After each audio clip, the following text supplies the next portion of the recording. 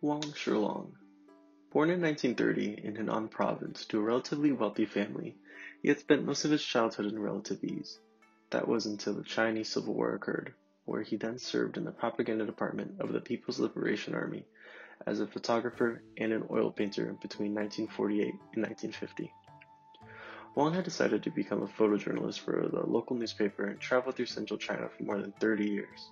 During his career, Wang focused the majority of his photography on the working class people around him. By having his focus on the working class people around him, Wang was effectively giving them power. By presenting the people and only the people, especially in positions of power such as talking to Chairman Mao or even showing educational progress being made in villages, this not only gave the people confidence, it gave them the false idea that they were in charge of their own fate. What Wang had also done was craft the image of Mao Zedong amongst the people in China. In the photographs that Wang had taken of Mao, he is almost indistinguishable from the villagers around him. He looks as if he belongs there and simply just another farmer. By doing so, Wang had crafted the image of Mao that he was just a man just as any other person. Wang had shown the people that their leader was simply human just like them, and further increased Mao's reputation amongst the people. From Mao's newfound influence amongst the people in China, he used this to shape their beliefs, such as telling his people to throw away the old bourgeois art and traditions, and by burning it symbolized a new step forward amongst his people, that they were no longer chained by their own history. This is not to say that Mao was entirely against the arts. He often had traveling opera bands that would travel from village to village telling stories of the Chinese Civil War, and how the People's Liberation Army were essentially the good guys.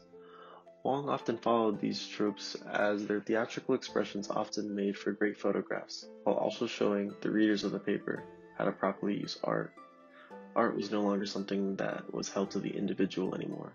Art had to be something that supported the Communist Party. Anything else would be treated as a traitorous action. One of the other photographers that we will look into is Li Shangshun. Li Shangshun, born in 1940 in Dalian, was born to a poor family. At the time of his birth, the city was located in Kuotang leased territory, where Japan maintained the puppet regime Manchukuo. His mother died when he was 3, and his brother, who was a member of the People's Liberation Army, was killed during the Chinese Civil War. Li helped his father, who was a cook on a steamship, and later as a farmer, until Li was 10 years old. Li rose to the top of his class despite starting school late. He later earned a spot at the Shangshun Film School, where he acquired much of his photographic knowledge.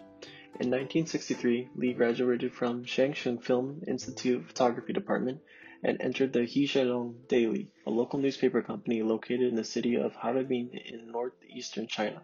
He then enrolled at the photography department of the National Police Academy University in Beijing and taught journalism for 15 years. During the Cultural Revolution, he captured and safeguarded nearly 100,000 photographs that documented all aspects of his revolutionary movement.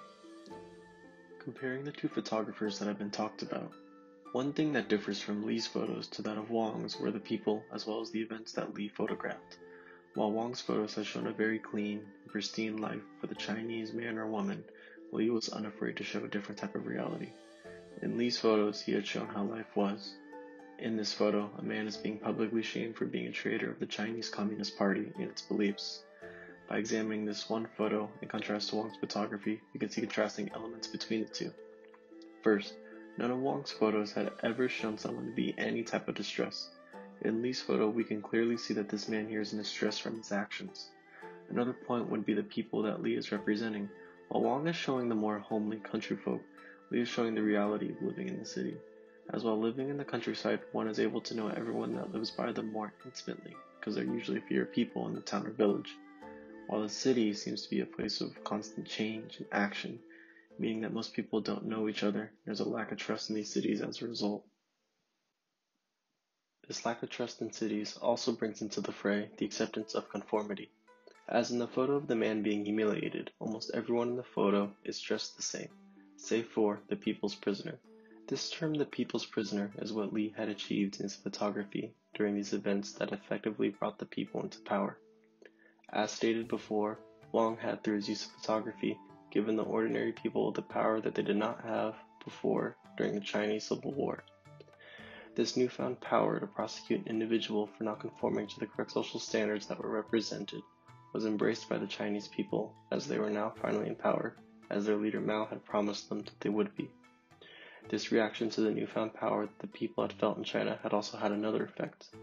People had elevated Mao to an almost godlike being because of it. They had also noticed this newfound power their leader had over the people in China. 这张照片是什么呢？当年外国贵宾访问中国的时候，给毛泽东送了一筐芒果。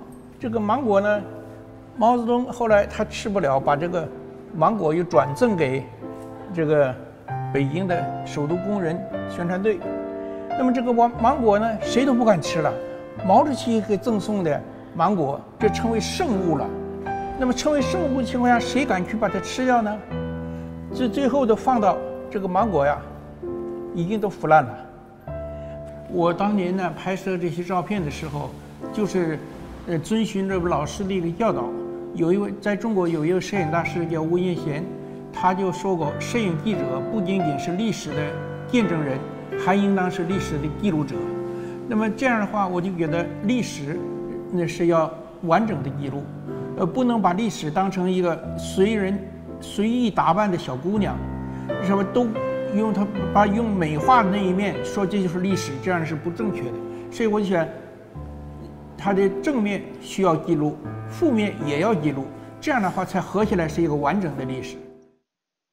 With his ever-growing power over the people in China, Mao had inspired many movements, such as the Red Guard movement. This is when young people had clad themselves in brown army uniforms and gone to towns and villages around China, and made sure that these people in these towns and villages were following the correct ways to be a proper communist.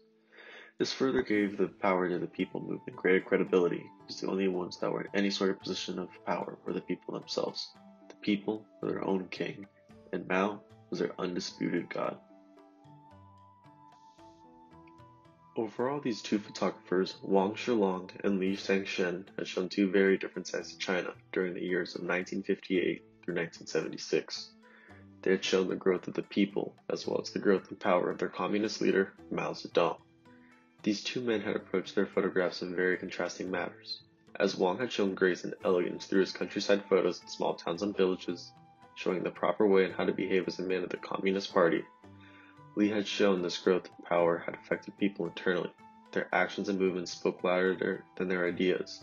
The overgrowing confidence in people caused them to form groups where this power was at its peak, such as the Red Guard movement, which not only gave the people power, in particular, it gave the youth power. The youth did not have much of a voice before this movement, but with their newfound powers, they were able to express their gratitude, not only for the Communist Party, but for their leader, Mao Zedong. They expressed this gratitude by hunting down suspected betrayers of the Communist Party, and they did so without remorse or much evidence. While Wang had shown the people in power using their newfound powers to help those around him, Li was concerned with the realistic approach to how power gets into the minds of the people.